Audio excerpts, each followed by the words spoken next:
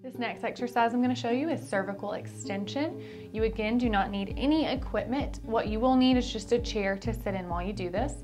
What we're doing with this exercise, if it is prescribed to you, is restoring your cervical curve. So that is the curve in your neck. You're going to be putting your arms or hands behind your neck just like this.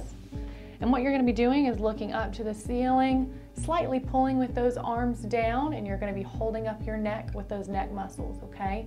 So you'll be holding your neck up and then releasing for the amount of time that your doctor prescribes.